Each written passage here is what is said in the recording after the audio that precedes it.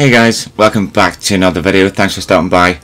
Today I'm going to have a look at a great little attack that I've been using for the last couple of weeks on and off. It's all around Supergiants. I haven't really used them much in the past, but joined a clan called On Fire recently, and one of their guys completely trashed my base with it, so I thought quite nice. Here's the makeup of the army. 8 Supergiants, little wall breaker, usually use a super wall breaker, some loons and some healers then for a warden walk, P.E.K.K.A. and a witch, just cut a bit of a funnel, then some boulders and some ice golems, and then spell composition is whatever you want really, but I tend to take jumps and rages.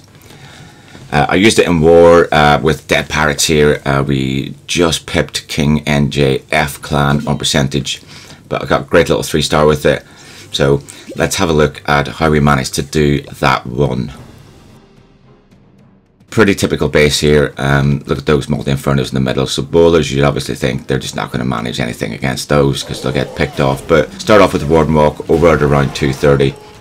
That's going to help cut a little funnel. The key for this attack really is you don't want your kill squad going towards the town hall. You want them moving around the base, clockwise, anti-clockwise. Doesn't matter. But you know, you can go into this, especially these sort of almost symmetrical base types. You can go in any side at all really. But warden over 230. P.E.K.K.A. and then the witch over at 330 just to cut a bit of a funnel, and then dump everything, all your giants, all your boulders, king, queen, get them all on the map and funnel them straight in to that first compartment. Now we're then going to jump them round into the middle, round to the eagle, and carry them the whole way around that base. Yeti blimp in from 3, warden ability nice and early to make sure that makes it across to the town hall, because that's the only purpose for that blimp. You just want to make sure it gets the town hall, get as much of that town hall compartment as possible as well. But other than that, you don't really need it for anything else. Queen is moving into the middle. Now, when I first counted these tiles, for some reason I counted 4 tiles between the inner wall and the inner multi. I thought the Queen will get that no problem. Then as soon as I saw her go towards it, I thought, no, she's not going to go anywhere near it. Her ability goes off far too early. But luckily, she then moves away from all the damage and moves down to the rest of the troops. Now, my Royal Champion's already been put in at 5 o'clock. She's just going to follow around behind all those giants, the king, the bowlers, everything else. I mean, how often in a raid are you a minute left and you've still got your king ability and you've still got your Royal Champion ability? With this attack, pretty much all the time, the king ability, you know, is used pretty late, and the Royal Champ is for backup. Now she does do me a little bit of disservice here. She does decide to jump out in front of everything and gets far too close to that enemy king, but luckily my king ability gets right up on him, takes the enemy king out. Now at this stage the central multi is a little bit of a worry, but if you look at it, there's still 1, 2, 3, 4, there's still 4 Supergiants left, sorry, 5 Supergiants left, plus all those tiny little barbs from the king, which I gotta say, the new skin for that king, the Ice King, looks absolutely fantastic. Definitely one of my favourites, and I love the skins that carry over the main king look into the mini barbs. There's only a couple that do that. So, but anyway, nice little 3-star attack in war. I'm going to show you a couple of other attacks that I did in Legends League. So let's have a look at those. And this first one's a pretty typical Legend League base. We've all seen them. They can be pretty annoying, these little boxy bases, but when I see something like this, especially with the town hall so exposed, I have to warden walk it. Now, with this attack, be mindful that it can be very tight on time, so if you are going to warden walk, make sure there's not loads of storages or anything to slow the warden down too much. And I usually normally throw a rage down on the warden as well, just to speed things up. Then the Yeti blimp can be used for either the 9 o'clock compartment or the 3 o'clock compartment, depends which angle you want to go in. This one, I decided to go in 3 o'clock, because then I'm going to send my troops right up in through at 4 o'clock into that centre and wrap them around the base. So Yeti blimp down, it's taken out the warden altars, taken out all those defences, it's just completely destroyed that right hand compartment. P.E.K.K.A. and witch then to set the rest of the funnel. And now it's all about getting the rest of the troops into the base. So wall breaker is going to get them access into that first compartment, and then just before everything gets dumped down all in one spot, try and follow it straight through, jump in to the core because I'm not going to risk it this time. I want to get that central multi down as quickly as possible. All those loons aren't going to do anything at all. Poison them and the troops will move through them. Warden ability just to be safe really. But then the Royal Champion over at 6:30, she's going to start taking out the left hand compartment for me, and she's going to move around towards that enemy queen, but the enemy queen's getting dragged in towards the Supergiants anyway. Freeze her up, and my bubblers and my king and everything else, they're all going to move across. They're going to try and take her out, so she's not going to be a problem really.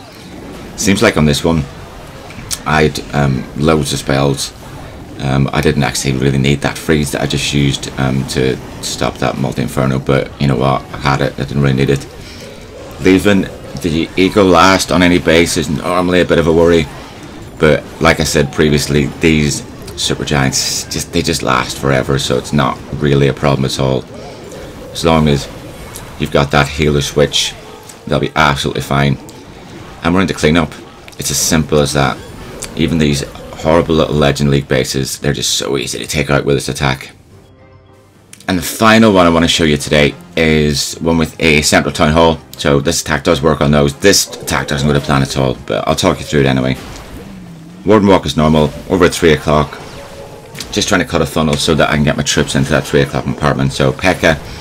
and then the Witch to follow up over at between 12 and 1.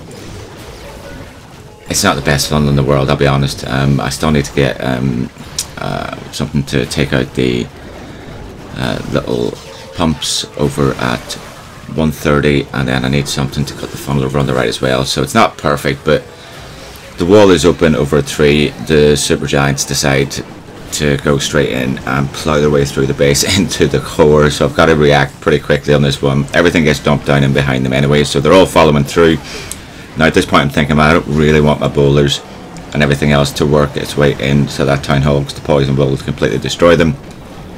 So let's get the blimp in there as quickly as possible. Hopefully that'll take out everything in that core before the bowlers and everything get to it. So I try and jump around to the right hand side, but just my luck, the bowlers decide to follow everything through and towards town hall. So at this point a little bit nervous because everything looks like it's dying off, and the only strong troops I've got left really are my heroes. Now I still got my king ability, queen ability, and my RC is literally just been dropped over on the right to start moving around in a clockwise direction to take out that compartment down at 6 o'clock and then work its way around. The king doesn't quite make it to that single inferno over at 10 o'clock, so that's left standing, but I still have a few troops walking around.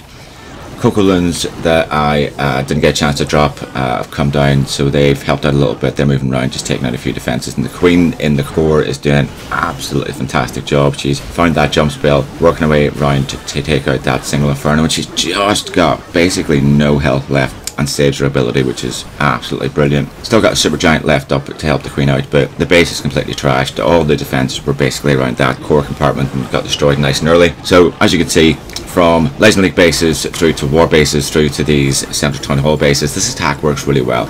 So give it a go. Let me know how you got on in the comments, whether you managed to get some decent 3 stars with it or whether you had to tweak it to suit your own needs. Be really interested to see those. But guys, that is it for another video. Thank you so much for stopping by. So if you enjoyed what you saw today, don't forget, drop a like, subscribe, turn on notifications, and I'll be back very soon with more Clash of Clans from Bad Style Gaming.